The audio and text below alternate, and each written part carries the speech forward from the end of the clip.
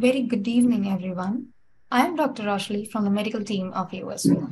A very warm welcome to all the panelists and delegates in this talk show, The Green Studio. I'm wishing all the saviors present over here with us today a very happy Doctor's Day. Like water has been a savior to mankind since years. Similarly, sulfonylureas have played an integral part in the T2D management. So, let's explore the reasons behind the evergreen status.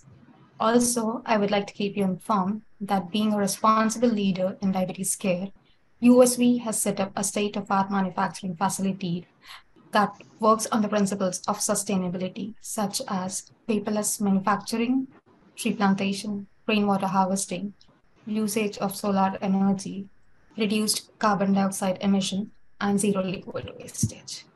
With this, I would like to invite, and it's my great privilege to welcome our eminent course coordinator today, Dr. Nandita.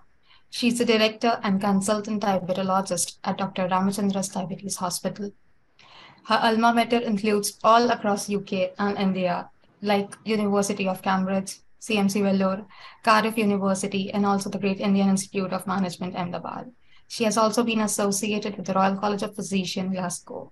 She's a member of numerous professional bodies, organizing member of several conferences, very active in research, has several international publications, is a co-investigator in many drug trials. It's great to have you here with us today, ma'am. So let's talk green. Over to you, Dr. Nandita. Thank you, Dr. Ayushi, and very good evening to everyone. Happy Doctors' Day, first of all, to all the doctors present here. And of course, I have to at the outset thank USV for arranging this Green Studio event and to be part of it. It's on the occasion of Doctors' Day. So, of course, what we will be discussing today is, as the name indicates, it's called the Green Studio for a reason. The reason being that we're going to be discussing, for a change, not just diabetes, but also something to do with environmental sciences and what we can do as doctors, what little role we may play in improving the environment. So today it's a pleasure for me to be part of this panel, and I have with me Dr. Alok Kanungo, Dr. Ganapathi Bantwal, and Dr. Mayur Agrawal. I will first briefly introduce the panelists. Dr. Ayushi, will you be able to put up a slide on each of the panelists? Yeah, thank you. Next slide, please. We have with us very eminent leading physicians and diabetologists from all over India today. Dr. Alok Kanungo, who has done his PhD from Sweden and Fellowship of Diabetes from Stockholm. He is a chief consultant diabetologist and managing director of Kids Institute in Bhubaneswar, Odisha. He has got many laurels to his credit, and he's a principal investigator from many trials and an NIH project with genetic studies, scientific member of European Association of Study of Diabetes, winner of the Sankalp Forum Samriddhi Enterprises Recognition Grant, UK. He's also got many other awards to his credit, like the Corporate Odisha Award 2012 and the Best Paper Award at the Novo Nordisk Update. We also have with us, can we have the next Dr. Ganapathi Bantwal, who is professor and head of endocrinology from St. John's Medical College in Bangalore, vice president of the Karnataka Endocrine Society, past president Endocrine Society of India, past treasurer Karnataka Endocrine Society. Sir has got many awards to his credit as well. And most importantly, he's also published many publications in both national and international journals. Most importantly, he is a teacher par excellence. Thank you. Next is Dr. Can we have the next slide? Yeah. We also have with us Dr. Mayur Agrawal. Pleasure to have you here today. He is the medical director and consultant endocrinologist at Hormone India Diabetes and Endocrine Center in Bhopal. Dr. Mayur is also a consultant endocrinologist at Apollo, Bhopal. He's secured the first rank in his MBBS examination and won several gold medals in medicine and young entrant of the year at the RSSDI 2022, Best Case Report 2022 at RSSDI, Best India Award 2023 from the Honorable Minister of Science and Technology. He is also, to his credit, he's launched the Diabetes Reversal Mission with Doc Plix. And he's also an invited speaker at many forums. Thank you for joining us today. So with that, we will now move on to the topic of discussion, which is, like I said, initially we're going to be discussing, of course, we'll be moving on to science and talking about diabetes as such. But the first few minutes, we're going to be discussing about a little bit of something for a change, environmental science. So the first question will be, shall I read it out? Are you sure, or do you want to display the slide? I'll read it from here. The first question will be to Dr. Ganapathi. So, what do you think are the challenges that we face today with water preservation, and what are the approaches that you think will be the best for a more sustainable approach for water conservation? And what do you think that we as doctors can do to contribute for this cause, sir? Yeah, right.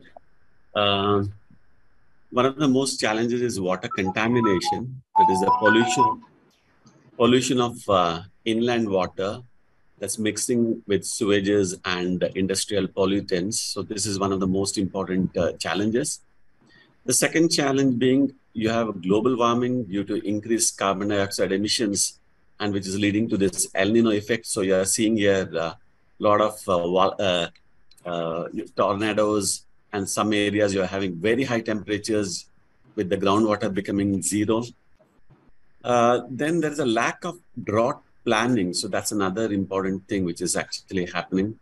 You're getting a lot of rainfall, which should happen in, say, 3 months' time in a single day. And we don't know what to do with that. So that's a problem we are seeing, which should have been spread over 3 months. Nowadays, we are getting in 1 or 2 days only. So this is the scenario we are seeing. Say, just in Bangalore, I think we had 25 centimeters rain. After a long time, the same thing is happening in Bombay also. So probably because of this El Nino, we are not giving much concern towards the environment, the ozone effect. We're not looking into that. So what can we do as a doctor? Maybe we can participate in policy making. In the sense, we can be a part of that. For example, NMC, National Medical Council, or the MCI, has made it mandatory for all the medical colleges to have recycling or units in all the medical colleges. So this is a mandatory thing. The first thing they'll come and they'll check, do you have that? So with this, you can actually reclaim the water which has been used for other purposes, and we can use it for gardening or use it in the toilet, those things. So that's one thing which has been done. And maybe education, which should start from our clinic itself, maybe tell them to use in conservation. Of course, part of government policy only it should be telling all the farmers to use drip irrigation rather than the usual other type of irrigations where you use a lot of water. And also maybe change the type of plantations. Sugar canes require a huge amount of water. So probably try to lessen that. So that's another thing which we can tell. And then, of course, as a part of, once again, governmental initiative, what we can do is we can tell them, don't use, use water conservatively.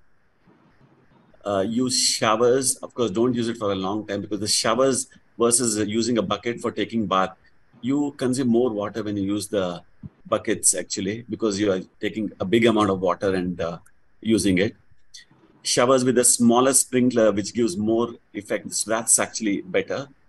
Yeah, I think basically some, you can say, education is an important, and taking part in the governmental initiatives. Right. Thank you so much, sir, for explaining that so nicely. The next question will go to Dr. Alok, sir. So, sir, what do you feel? We've all been, we've faced one of the worst summers in some parts of India, and hydration is something that most of us take for granted, I think, is safe to say. I think many of us even forget to drink our water. So, what is your opinion on the impact of hydration and overall health, and promoting proper hydration? Water is life. as you say, Jala hi jivana, means life is water. So I thank Osil and team USB and Nandita for conducting this, and my friend Ganapathi and Mayur. So this is a very unique topic for doctors to approach. What is the role of water? And we all as doctors know that we sweat, and there is a visible sweat and there is some invisible sweating. In the summer, when we are crossing here at 45 in Odisha, we have 2 liters or more invisible sweating is there, and 1.5 liters or plus is visible sweating. We have to replace that. Unless we do that, this effect of heat and summer is much worse with us. Water has a very important role. That is why dehydration kills. Dehydration is a killer by itself, just the absence of adequate quantity of water.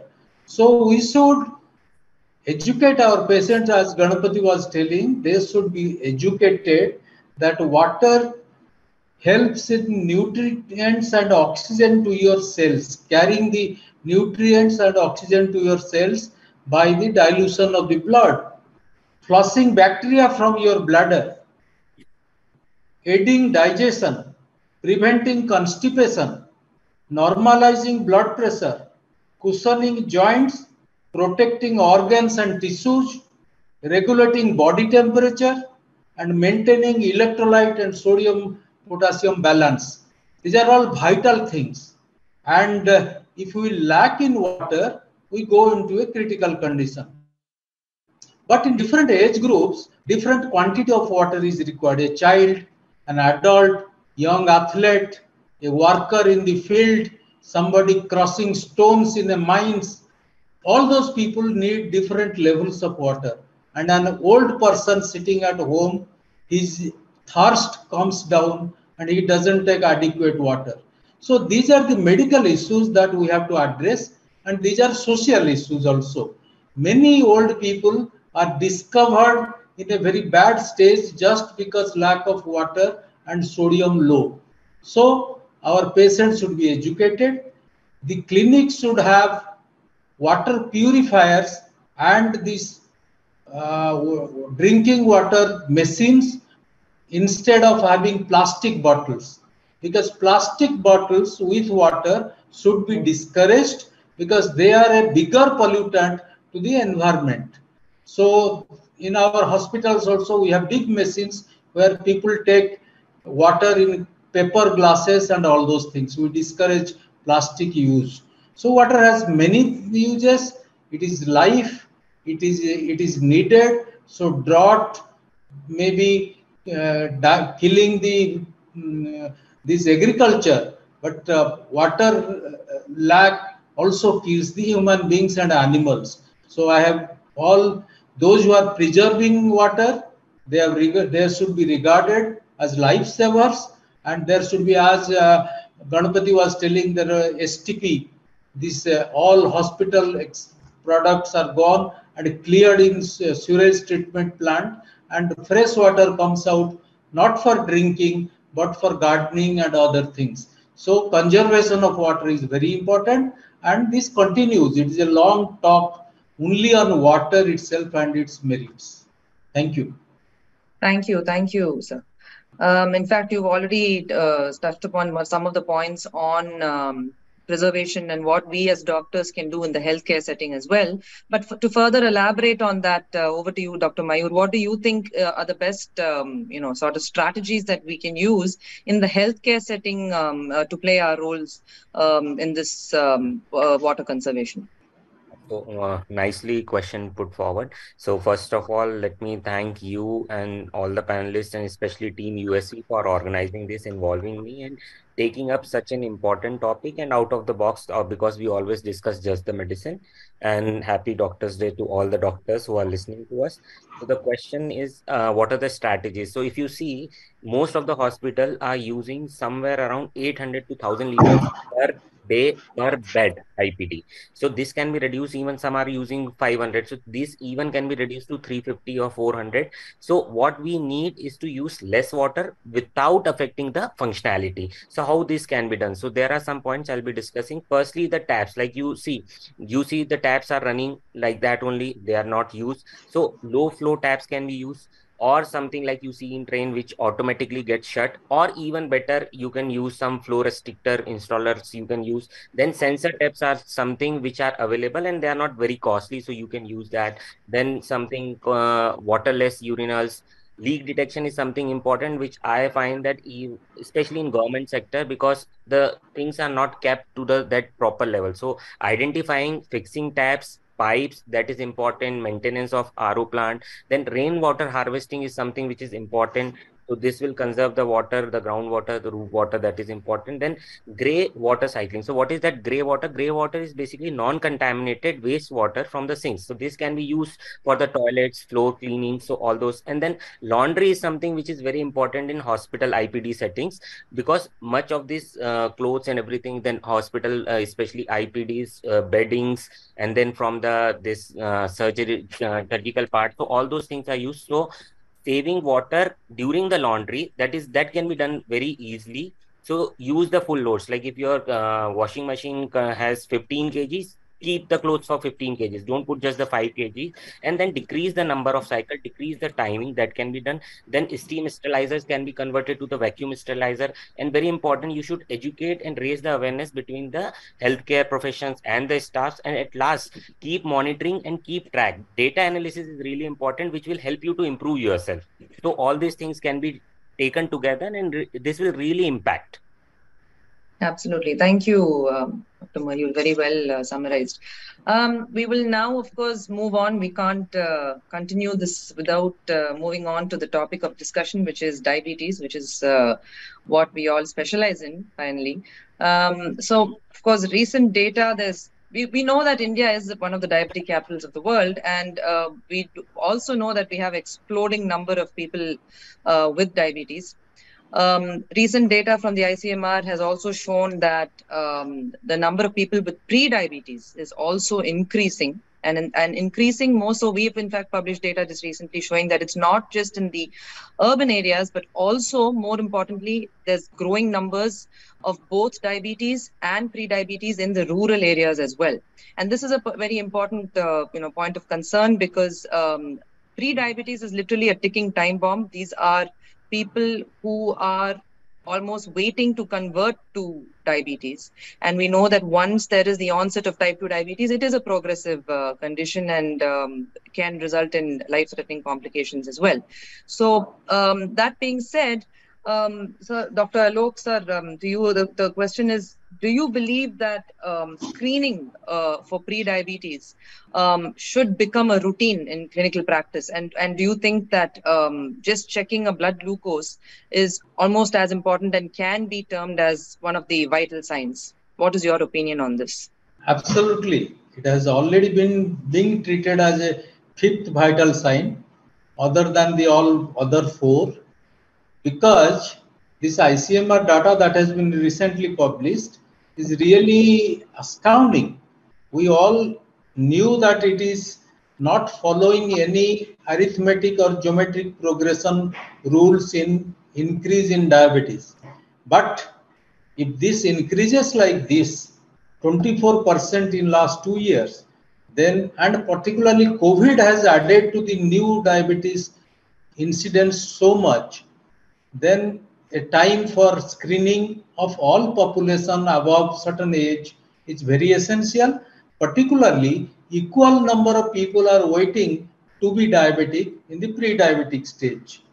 Anybody having 100 plus blood glucose and whatever the PP may be should be taken into lifestyle modification and other things. So in my practice also, in our hospital also, we encourage family screening. Those particularly who are the risk candidates. Risk candidates are they whose family has a diabetic population. First screen them for pre-diabetes. Then kith and kins and others should be treated. Quality history taking will ensure proper screening method. And India, in your Chennai and other places, huge money is spent for screening and all those things. Your organization, Mohan's organization, all of you do a lot of screening. Here in Odisha also, Government of Odisha is doing a lot of screening through Government of India support. And previously we thought that tribal areas, which is plenty in Odisha, do not have diabetes. In 60s, when Ahuja and Bibi Tripathi surveyed Koraput, the tribal rich place, they didn't find any diabetic, maybe 0.01%. Now, I have the largest patients from Koraput, Malkangiri, Noda. These are all remote tribal districts, because Government of Odisha is doing door-to-door pre-diabetes or diabetes screening. So that is detecting a lot many new diabetics and pre-diabetics. And pre-diabetics, you know that if you give the proper lifestyle modification and you give the metformin whenever required, then you prevent diabetes for a pretty long time. And maybe 50% of them will go to diabetes, but that is a huge number. And we also know that in pre-diabetes, suppose retinopathy is 14%, whereas in diabetes it is 21%. So pre-diabetics do get complications. So it is very important to detect pre-diabetic patients and to keep them in track with lifestyle modification, diet modification, exercise, and all those things. So this atom bomb, which has started kicking, has already started exploding in some areas. It will still explode further if you do not take adequate steps at this stage. So screening is very, very important. Absolutely. Thank you, sir. So, the so-called opportunistic screening, where we utilize the in-clinic when we see patients, sort of declaring it as a vital sign would actually go a long way. Of course, also I think for resource saving, it is always a useful tool to use the risk score. Like you said, family history, obesity with the risk factors. So if there is a non-invasive risk score which can be used at any clinic.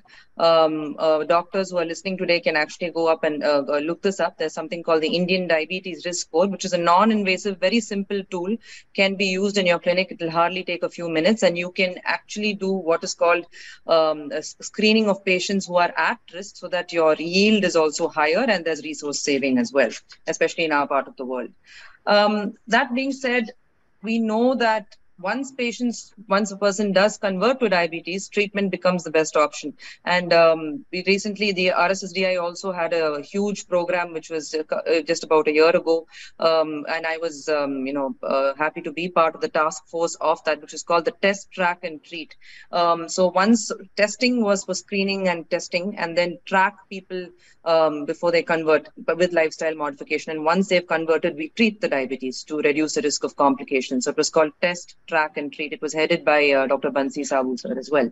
But we know that as a population, the Indian phenotype is mostly insulinopenic. And we do have the so-called, like Dr. Yagnik sir, his theory of the thin fat Indian.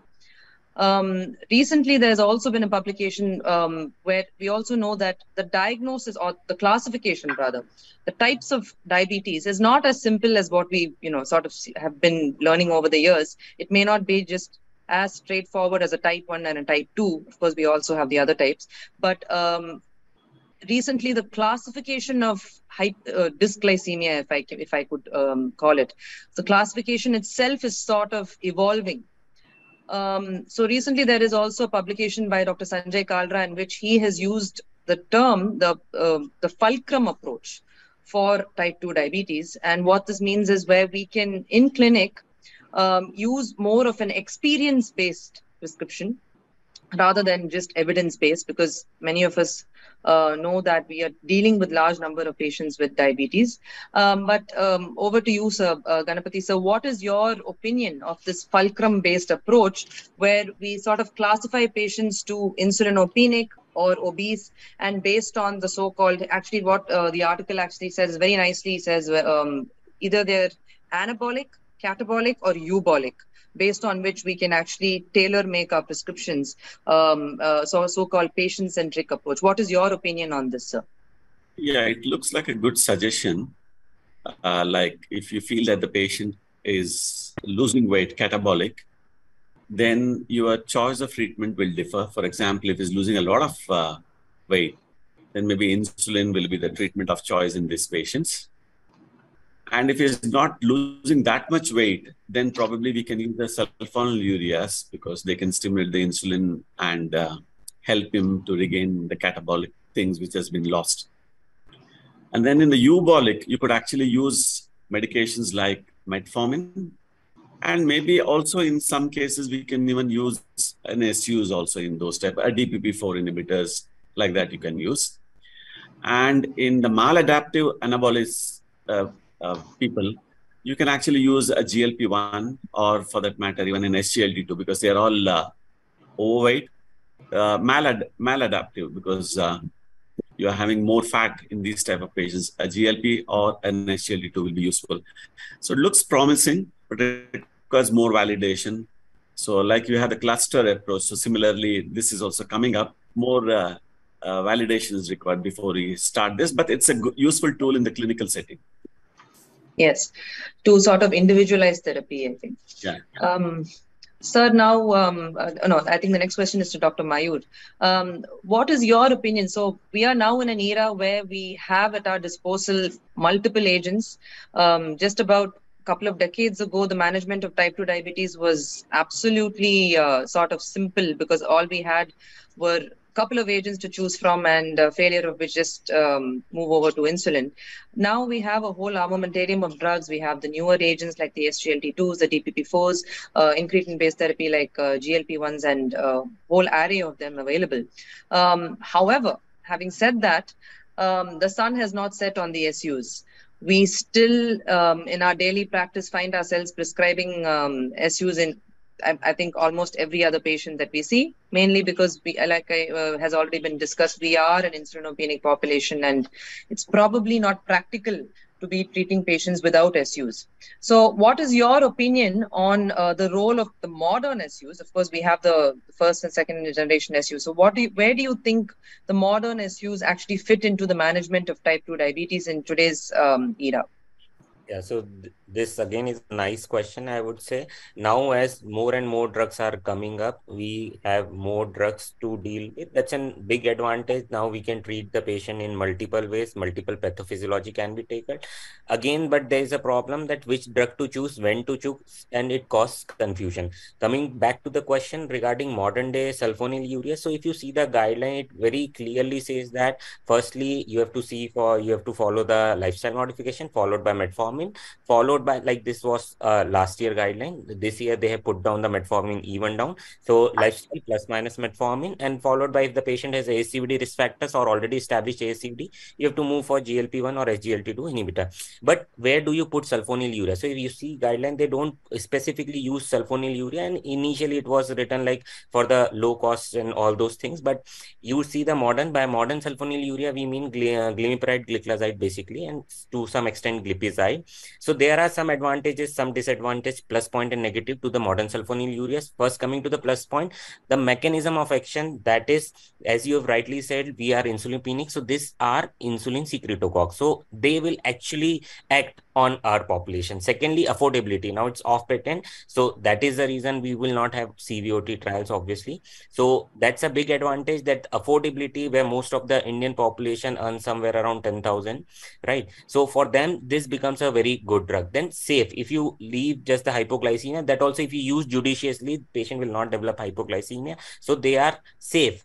Now coming to another advantage, that is combination. The pill burden reduces and the patient has satisfaction that his glycemia is controlled with 1 or 2 pills. So that's a big advantage. The negative point with modern sulfonylureas are that we don't have dedicated CVOT trials, but we have seen that they act, and they, if not cardioprotective, at least they are cardio neutral. Coming to this Carolina trial, so we have seen that versus linagliptin, it was as safe as linagliptin. So I believe they can be given. And even if you track down your own prescription, almost 50 or 60% of your patient would be receiving any of the sulfonylurea. So that is where I would like to place these sulfonylureas at present. Absolutely. Rightly said. I don't think, like I mentioned earlier, I don't think it's practical for us to be shunning away the SUs. Sir, Dr. Alok, back to you. In your opinion, of course, Dr. Mayur has very nicely discussed the benefits of the modern SUs. But in your opinion, how do you feel this should be sort of do you feel that this should be explained to the patients, and should patients also be aware um, with we have available information just at the click of a button, so patients do Google and come and ask us questions all the time, but what is your opinion on this, sir? I must be regularly using more than 1 lakh patients every day glimepiride. Every day they buy glimepiride and they use it. I hardly get complications. The vehicle, Mercedes, if driven by a poor driver, will crash. Hypoglycemia is that. It will not give you crash if you know the difference between 0.5, 1, 2, 3. Some give 8. I don't like that. Why do you squeeze the beta cells so much? If it is not working in 2, it may not work in 4. There are other drugs to help you. So sulfonylureas, in my practical experience of last 30-40 years, are safe, they are convenient. Euglycemic effect is highest in sulfonylureas. You want to reduce blood glucose, sulfonylureas may or may not with metformin work very well than any other newer drugs. Then you achieve the target of euglycemia, you avoid the glucotoxicity, patient friendly, safety as Mayur has told, cardio and renal safety may not be at par with linagliptin, but we don't get much. Otherwise, lot of these people would have died of cardiac failure, heart failure, these the hospitalized for heart failure. Nothing happens like that. When Safola came, I don't want to use the brand name, or that some oil came, mustard oil was very badly thrust, that this is the worst oil in the world. Now what is the condition? Now everybody is eating mustard oil and we know it's good quality. Even we are eating ghee, desi ghee, which was banned so badly when others started entering into the market. There is an economics behind all the products, science behind all the products. But in a country like India, where even today glibenclamide takes a major share of self-prescription or chemist-based prescription in India, lakhs and lakhs of people use glibenclamide. They are still better. They are surviving. So I should strongly say glimepiride or safe sulfonylureas should be in use till we get a cheaper and better product than them. You have always diamonds is there, gold is there, but silver is also available for some ladies for a paunji, for the leg. Give them that pleasure of ornaments. Why ban these products? Thank you. Right, very nicely said, sir. Like you said, silver is also available, and I think when it comes to the SUs, like they say, old is gold. We've been using it for years together, and I think glimepiride has come to sort of been in the limelight recently. Ganapathi sir, what is your opinion on the modern SUs, and can you throw some light on the newer data that we have with modern SUs, especially glimepiride? And now that Alok sir has also brought up glibenclamide, just out of the box, if what is your opinion about the newer SUs and the older SUs versus the older SUs with the risk of hypoglycemia and the so-called rebound hyperglycemia that we sometimes see when we try to make that shift as well. Over to you, sir. Yeah, actually, I think tolbutamide first brought the bad name to the SU community, you can say. And then glibenclamide, that also brought disrepute actually to the SU. But then what has been found is glimepiride actually helps in ischemic preconditioning. So that's there, which is not there with the other SUs. Of course, it's there for gliclazide also. And then we had recently data from the Carolina trial, where they actually, it was an RCT itself, where they compared it with linagliptin, and you found at least it's neutral, CV neutral. Then there has been recent data on actually a study done by, you can say a study done by Hugh et al. He looked into around 21,000 inpatients who had diabetes and heart failure. And he found that around 609 patients had were using glimepiride. And then out of which I think 500 patients, he could do a propensity score matching with the other OHs. And when he actually did this, he found that a significant reduction in mortality, hospitalization for heart failure, MI, hospitalization for acute MI, acute stroke, which was quite significant. This happened with glimepiride. More so, it happened with it was dose dependent also. You were using, say, 2 milligram or 4 milligram, you got still better results compared with 1 milligram. This is what has been found in that, which came as a surprise, in fact, for them also. And they claim that this could be because of its effect on epoxy-eicosanoic acid, which has a beneficial effects on the heart. So this could be the reason by which glimepiride could have a beneficial effect.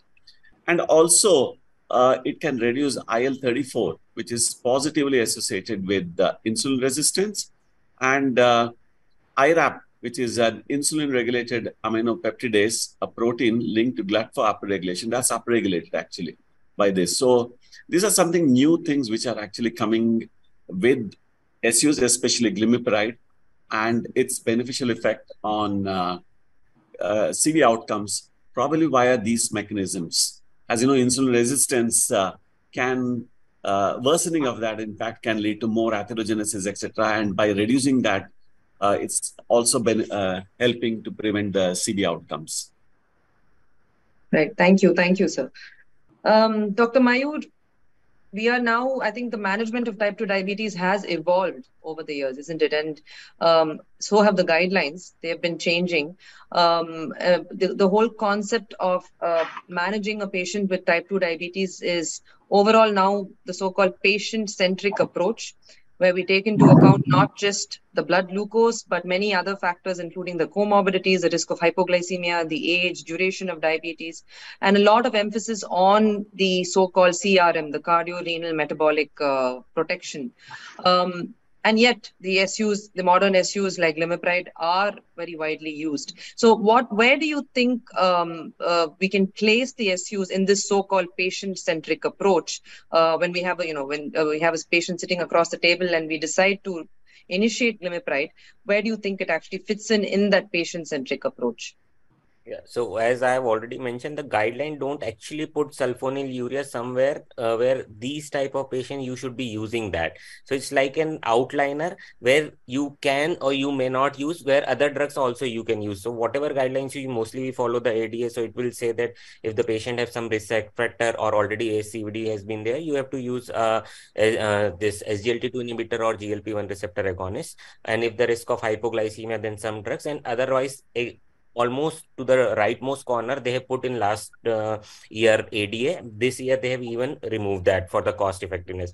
In clinical practice, that is what I want to tell, where actually we should be putting sulfonylureas, where the guidelines actually don't mention. Like you have newly patient diabetic who is having weight loss. Ideally, he should be on insulin, but how many patients you will get who will agree to start insulin right at the beginning? So you see now so many patients directly coming to you with HbA1c of somewhere 10, 11 due to some weight loss. Maybe they have lost 10 kg. So for them who are not willing for insulin, a sulfonylurea will be very, very good choice. Then very high sugars where you don't want to put an SGLT2 inhibitor because it will increase the risk of ketosis. I've seen at least 10 patients with euglycemic ketoacidosis, right? So So there you can put a sulfonylurea. Otherwise, let's say a patient of belanoposthitis, due to belanoposthitis, he got his blood sugar checked and he was diagnosed as diabetic. So that time again, you would not be putting him on an SGLT2 inhibitor, and the sulfonylurea will be acting very well. Then these type of patients who have blood sugars very high, they often have triglycerides also very high,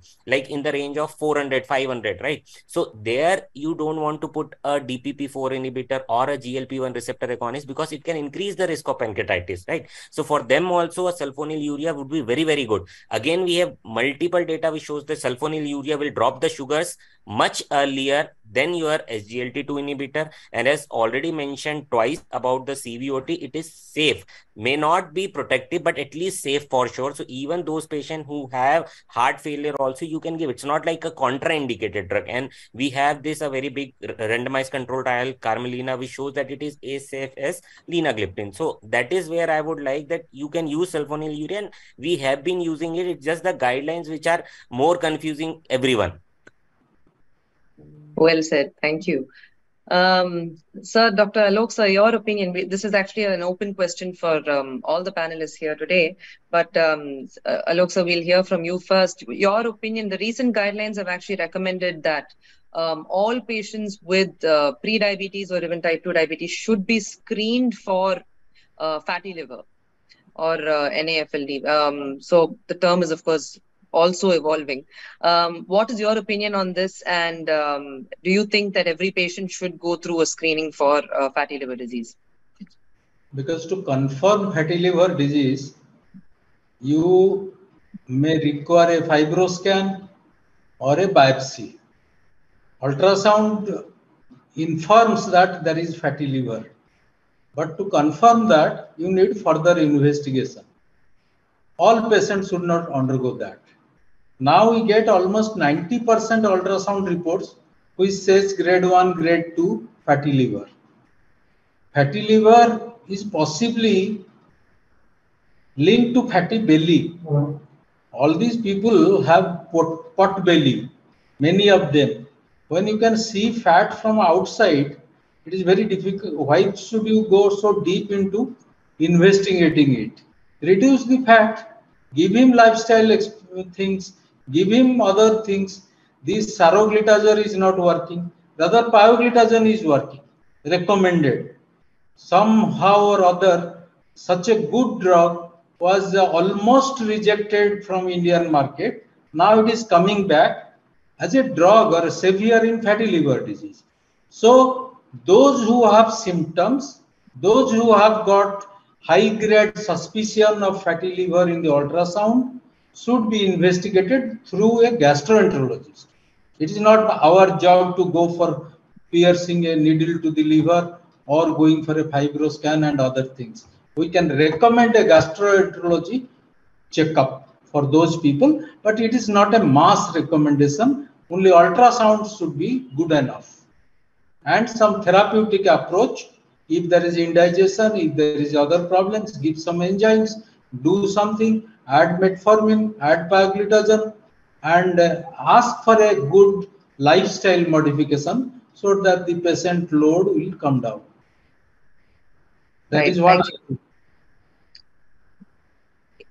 Thank you, sir. Ganapathi sir, do you have anything to add to what you just said? In fact, what we are doing in our hospital is we actually screen for all of them. We do what is known as a FIB-4 score. Yeah. You require an AST, ALT, and a platelet. Platelet count. Platelet, yeah. And yeah, if it is less than 1.43, we know it's fine.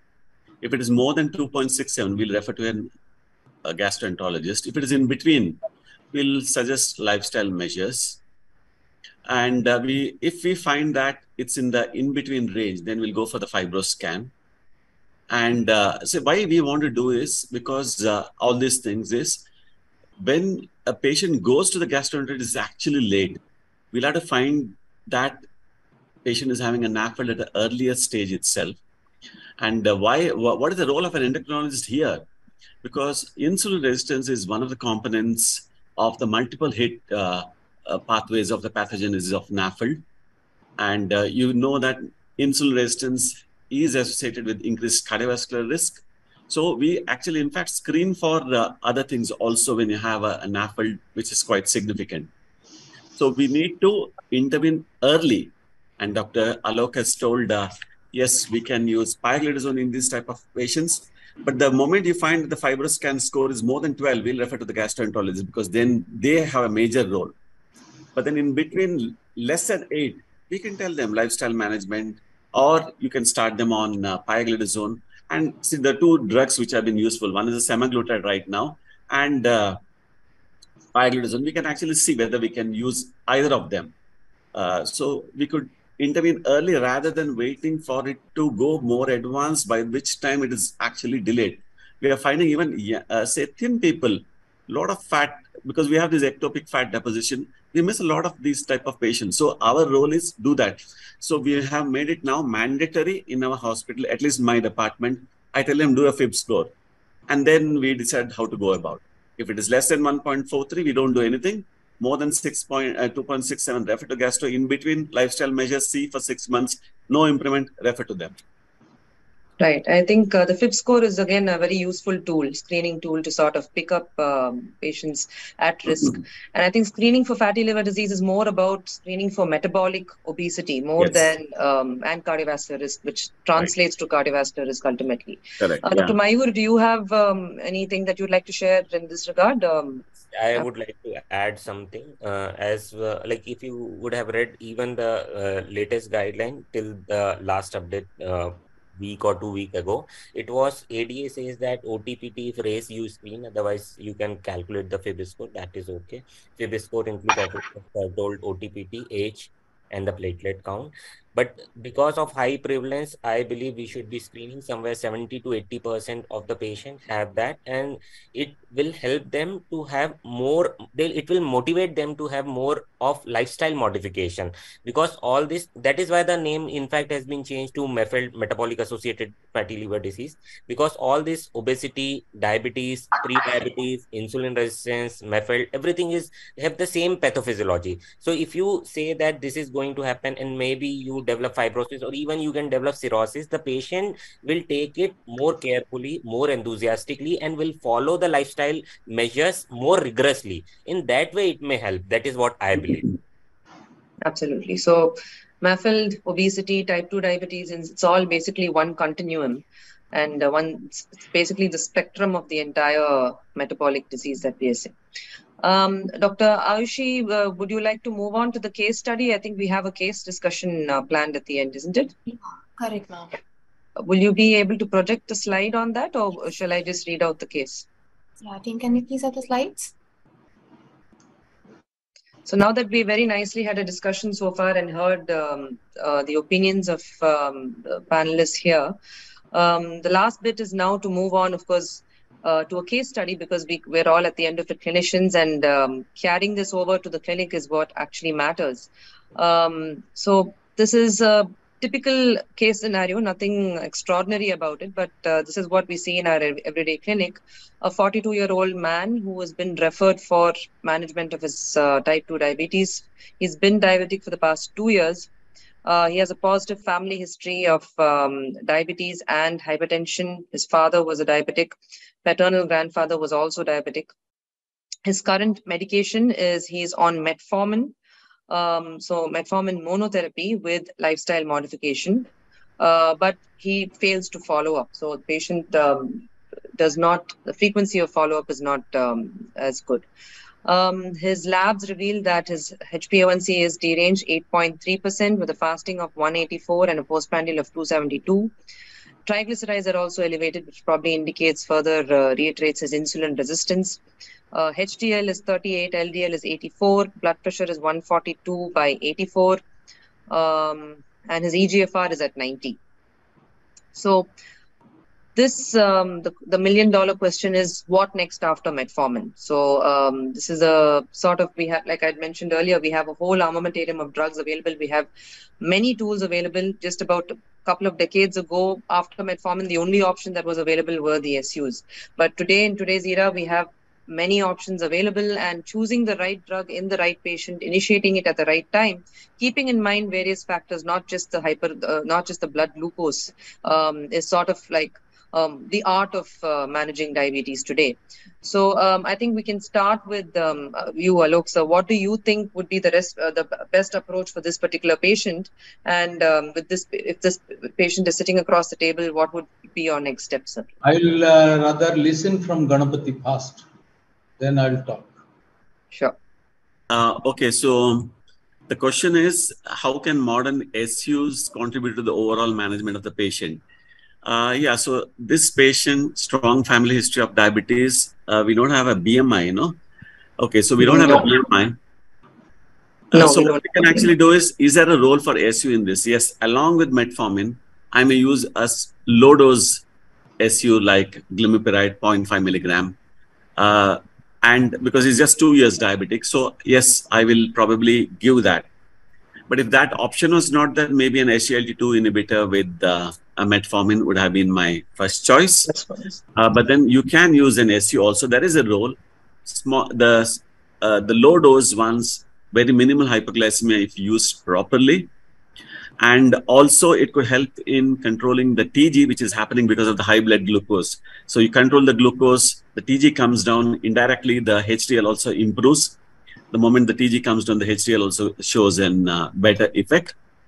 And of course, for blood pressure, so he's written there uncontrolled. Yeah, maybe I will be starting on either an ARB first choice was, and then maybe an ACE inhibitor in this type of patient.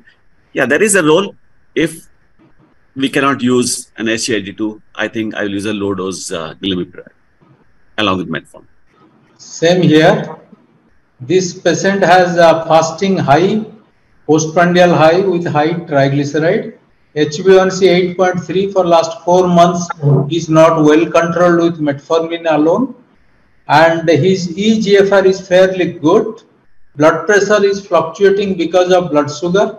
So once we control blood sugar or plasma glucose, blood pressure will also come down. But as Ganapathi has told, we can give something for that. But a combination drug of metformin with low dose glimepiride will be very good for this person, because glimepiride is almost 24 hours, working for 24 hours. So one metformin with glimepiride 0.5 will help in this patient. We can wait. He has waited for 2 years.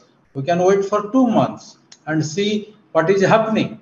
And if things do not improve, even triglyceride doesn't improve, we add something for triglyceride. As it is 242 is a doubtful range for starting any statins or anything. We can wait. Lifestyle modification will reduce it, and I will only add glimepiride with metformin low dose. Right. Thank you, sir. Dr. Mayur, what would be your approach? What is your opinion? Yeah, nothing much to add. I believe the mainly thing I would be looking at is weight, BMI. If the patient is somewhere morbidly obese, I would not be very confident to add a sulfonylurea. But if the patient is losing weight, I would be more happy to add sulfonylurea rather than other drugs. And then we know that we have various, like if let's say, because we have not here the data is not complete, we need to ask the question to patient also, what is his lifestyle. Let's say he's having very erratic dietary pattern, so things would again change. A DPP4 inhibitor would be a better choice at that time. So it depends on patient to patient. It's not a fixed pro forma that okay, you will add that, but by seeing the data, they have some pointers which shows that this patient have increased risk, including, though we don't have here UACR also, that would also we should be looking at. Even with the eGFR 90, patient can have a albuminuria, we know that, so that should also be looked at. So there are multiple pointers. Then patient have dyslipidemia also, because his LDL is more than 70, that is what I would be targeting. His BP is also on the higher side, so he has some risk factors also. But again, patient to patient, depending on talking to the patient, his lifestyle, everything would change. Your second line after metformin would change. Yes, because by giving something, at least we can give a lifestyle modification, diet modification, counseling, and wait for his next visit maybe after 2 months, and then the second drugs will be decided. I think that will be quite rational and It all depends on the clinical decision that we take at that moment. Right. Ganapathi sir, do you agree with? Yeah. Yeah, I do agree. I mean, regarding the statin part, he's having, I think, just around 80 or so. You control the glucose, 10 to 15% reduction in even LDL also happens. So even that's also actually not required, because control the hyperglycemia, TG comes down, it improves all these things. True. We can try some more time. The only thing is he's been diabetic for the last 2 years. He's already on metformin, not following the lifestyle measures. 1.3% decrease is a little bit a tougher job for him, unless he's significantly overweight. We don't have that part. So if he was obese, yes, just that would have been sufficient. Yeah, you can get 0.5%, which is quite common with an LSM. 1% possible in a little bit more obese who can put in more effort. 1.3 could be a little bit difficult. So that's the only thing. Yeah, probably I will see and maybe add this drug later on. Yeah, and just there is one question lacking: how much metformin this patient is getting? Is it 2 grams or 1 gram or how much? Yeah, it doesn't specify. Let's assume it's 500 twice a day. Let us get the adequate dose of metformin first. There are some literature which says doubling the dose will reduce the HbA1c by just 0.3 to 0.5%. So that's also there. I mean, the usual thing is when you get 80% of the effect with 50% dose, doubling will add an additional 20% only. And just to add on the clinical point, I believe the most important thing to ask the patient is whether he's actually taking the medicine or not, because many of these patients are non-compliant right at the beginning. So initial diabetes, they think that it will go, we can take whatever they want. And secondly, whether he's following some dietary restriction or not, because most of, especially in the central part, I don't know what is fed in their mind, but they believe that jaggery is okay and they can consume however they want, whatever they want. Absolutely true. I think rightly said, compliance is a major issue. And we even find patients who come and ask, once the blood sugar comes down, oh, now the sugar's come down, can I stop my medication? And somehow there's that psychological or the social stigma, the psychological feeling that patients have that taking tablets is not going to have, I mean, it's probably going to have side effects. But what they don't realize is that compliance and adhering to the medication is more important. Keeping the blood sugar under control is more important to reduce the risk of complications. And so I think tailor-made prescriptions, which are evidence-based, experience-based, patient-centric, which are effective in glycemic management, at the same time well-tolerated by the patient, is the way to go about it. And we've discussed both the of course, we didn't have the BMI of the patient, but we've discussed various options. If the patient was in a lower side of the BMI or obese, what would be the right approach? And I think we've all agreed that if the patient was overweight or more on the higher side, the best choice would probably be one of the weight loss therapies, like an SGLT2 would probably be a good choice, because SGLT2s also provide benefit in terms of reduction of triglycerides and overall improvement, and of course the blood pressure also. Blood pressure as well, absolutely. And we also discussed that if the patient is more towards the leaner side, we can assume that he's probably insulinopenic, and probably initiate something, a secretagogue would be probably the best way to go about it. And in that front, we could even consider the DPP-4s or a low-dose glimepiride to sort of tailor-make the prescription, and keeping in mind the risk of hypoglycemia to lower the risk as well. So I think we've covered quite a bit. That was a good discussion. Really enjoyed it. Thank you, Dr. Ayushi, for having us all here this evening. Thank you. Thank you so much, Dr. Nandita, ma'am. Very well summarized towards the end. Thank you for giving me the opportunity to propose this vote of thanks. So I would like to start by thanking Dr. Nandita for being so modest host for the today's evening. Thank you, Dr. Alok sir, for using all those analogies. Thank you, Dr. Ganapathi sir, for all those pragmatic approaches, and Dr. Mayur for all those descriptions of yours. Thank you, all the delegates, for joining us. We had around 1,800 plus logins with us today. And lastly, but not the least, I would like to thank my team USV and the digital team for helping us shape this conference, and wishing all once again a very happy Doctors' Day, and good night, everybody. Thank you. Thank you so much. Thank you. Pleasure. Yeah. Bye. Thank you, sir. Good night. Good night, everyone. Night. Thank you. Good night, everyone. Thank you. Bye-bye.